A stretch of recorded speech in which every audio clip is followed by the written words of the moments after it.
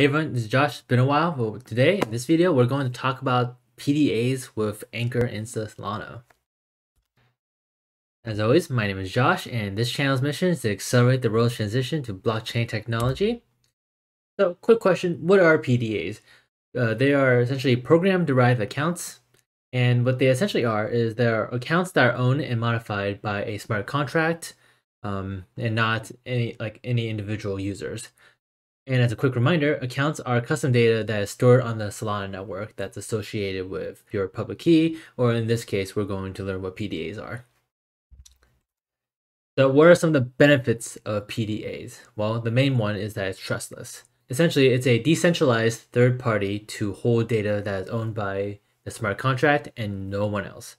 So a great example is a third-party escrow to hold funds between two users. I want to release some funds to my friend Scott, and Scott will have to complete some work for me. And once Scott has completed the work, I will release my fund and he'll get it. And we need a third party to hold the funds to ensure that Scott will complete the work for me and that I don't just give him the money and then he runs away. So that's what PDAs are for, and we're going to learn how to make them in this video. And as always, this video is sponsored by myself. Check out my previous Solana videos and my playlist, which will teach you everything you need to know to get started. And as always, disclaimer is not development advice, but then again, no one ever really pays attention to any of this, so moving on. So what exactly are PDAs? Let me move my head out of the way. So normal accounts that we've been working with in the past video are usually associated with the public key of your wallet, or a public key that you create. And a wallet essentially is a public-private key pair that only you know the private key, which is what you use to sign your transactions. PDAs are special in the sense that they actually don't have a private key, and as a result, they can really only be signed by the smart contract that created it. So how are these pair keys represented? Pair keys specifically being an actual wallet. So what Solana does is they follow the ED25519 curve line. Essentially what this is, as you see on the picture, there's a curve line. And essentially what you do is you take the hash value of your public key essentially, and then and if that hash value is on the line, then it is guaranteed to be a wallet, or an actual pairing. And anything that's outside the line is a PDA. And so that's the basic idea. So continuing on, so how are the PDAs generated? So there are two concepts that are involved. One is the seed. Seed essentially are basically just random variables. We'll look more into that are used to generate the hash, or a seed of the PDA on the curve. And so you might ask, well, what happens if our seed accidentally ends up on the curve line? Well, that's why we have the concept of a bump. A bump essentially is just a value that you add to the hash if it just happens to land on the curve. And because the variables are always constant, you are guaranteed to always have the same hash value every single time. And that's basically the highlights of what PDAs are, and we're going to start looking at how to use them. So as always, we have a sample app we're going to build. So in this example, we're going to look at a escrow example. Not a full-fledged, and we don't actually send anything out. We just want to explore the concept of how do we actually create a PDA. So we want to be able to create a third party to hold funds. We want to transfer to another person for a transaction. And so to do that, we're going to use a PDA to create a third party that will hold our funds, which once again, we're not going to implement. We're just going to create the PDA. And that PDA will hold some string. We're not going to do anything. And so what are the seeds we're going to use to generate this, the hash, the PDA hash on the curve line? And what I've seen other people use is usually you have a couple things. So first, you usually have a fixed string. So in this case, we're going to have a string escrow, which will be always translated to a certain hash value. And then we'll include two other things: the sender's public key and the receiver's public key. And so by doing a combination of this, we are guaranteed that we will always create a PDA that is associated with me and the person that I'm trying to send. There is one caveat to this, and that is if I'm trying to make multiple transactions between me and another receiver, then that won't work because we're already using this seed. So we have to finish the transaction, first transaction before we can use it for anything else. So it's very similar to like a hash map, for example. You give it your key, and then you're always guaranteed to get the value, and it's a quick, O of 1 lookup. So before we actually go and make our demo app, let's actually take a quick look at how do we define a PDA in Anchor. So we want to create a PDA. The first thing we need to do is we need to create a context. So in this example, we have this create escrow context that we're going to use to initialize our PDA. And the great thing about Anchor is that you don't actually need to initialize anything or create it. If you just include the correct attribute, Anchor will take care of all of it for you in the background. Here's our PDA, as you see with the arrows. We use the account attribute, we use init to initialize the PDA. And we need to include our seeds. And so this is our string. We use escrow, the string escrow, as one of the variables. We have from, which is, if you look down here, is the account associated with our public wallet. To, which is the key to the person we're trying to send the funds over to the other person.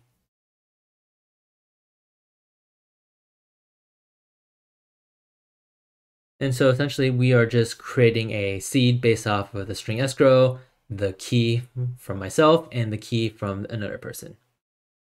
And all of this is saved inside the variable escrow, which is essentially just the escrow account type that we will define.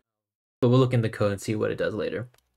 And so we look at, probably should have this went through, but yeah, this is an example of what I was talking about. The from variable that we're using as a seed right here is directly referenced by the from that we are setting in the context when we're sending our transaction from the front end to our smart contract. And of course, same thing with the to. And then I didn't include a slide, but we need to include the system program right here just for our Solana, just for our program to actually work. So, all right, moving on, we need to actually start setup.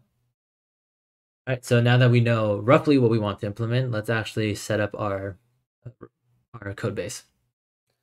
So a quick reminder of what we have to do. Since we're using Anchor, we're going to call Anchor init demo PDA, and we'll just create the project. And then we implement our code. Once we're happy with that, we do Anchor build to see everything compiles correctly, Anchor deploy to move it onto the network, or Anchor test to run our unit tests. So as always, we're going to go to our WSO instance because you can't run a smart contract on a Windows. We need to run it on a Linux environment. I'm going back to my root, going to my video folder where I've always included all my video projects. And I'm going to do Anchor init, and I'll just call it demo PDA. And this will create our demo project. All right, actually, I'm not going to init anything. I actually recently moved and I don't have internet when I'm recording. So instead, we're just going to look at the demo project that I've been working on for this video instead. All right, so I'm gonna pull this up. So this is the demo project I've been working on. So for all you long-term viewers, I'm pretty sure you know the drill. You click on the bottom left corner when you open Visual Studio Code, you open a new WSO instance, and then just click open folder and then go to the repository of wherever you created your project on. All right, so let's make the screen bigger before we actually dive into the code. So as always in all Anchor projects, we have our public module and we call it our demo PDA. Inside each of our module, we define the instructions that we want to process. And instructions essentially are the ways we actually interact with the data in our smart contract. And so we only have one instruction, and that is the create our PDA, create escrow. And as always, we always need to include the context, the create escrow context, which we define down here. We all have seen this. We'll talk a bit more about the implementation later, but we only have one instruction that we can create a transaction to from our front end.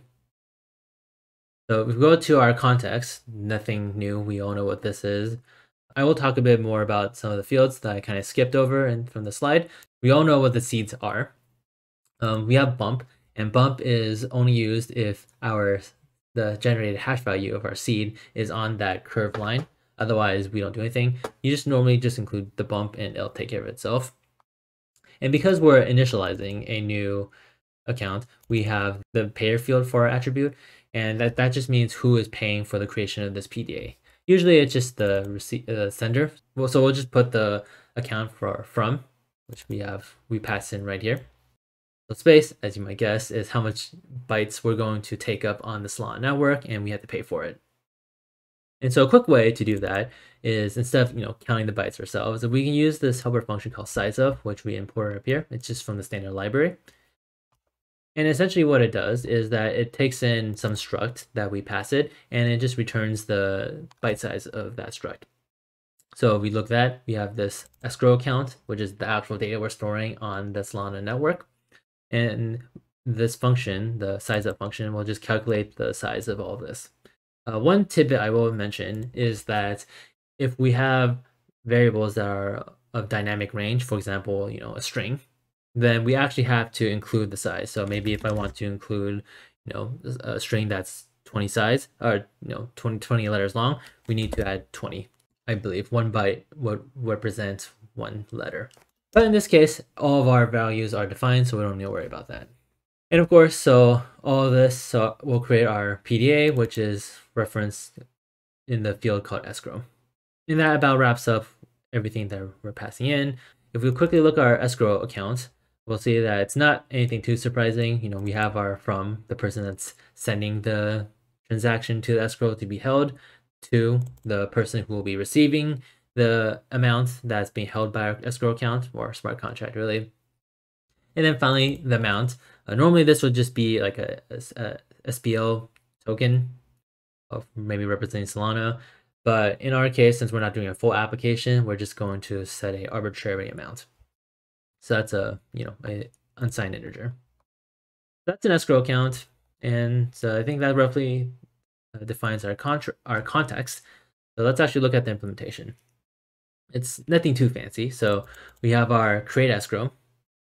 And this function takes in 2 parameters, the context, which is always included, and a amount variable. And we'll see later, or probably in a different video, how we would actually set the variable, but we will be passing that in from the front end, and we'll just be using it. So inside our context, we will be getting the escrow from the escrow account from our accounts. And so that actually, this escrow, just a quick reference, directly references this variable field in our struct. And so we're saying that to a variable. And then from the variable, we just need to set the fields. We set our from to be the public key from our from that we passed in. Same thing with the to. And then the amount that we are sending over is the amount that we pass in from our variable when we send our transaction in the front end. And that's about it. Anchor does handle a lot of the security checks for us. That being said, we can probably do more checks ourselves, but this is just a demo about PDA, so we're not going to go dive into security for that.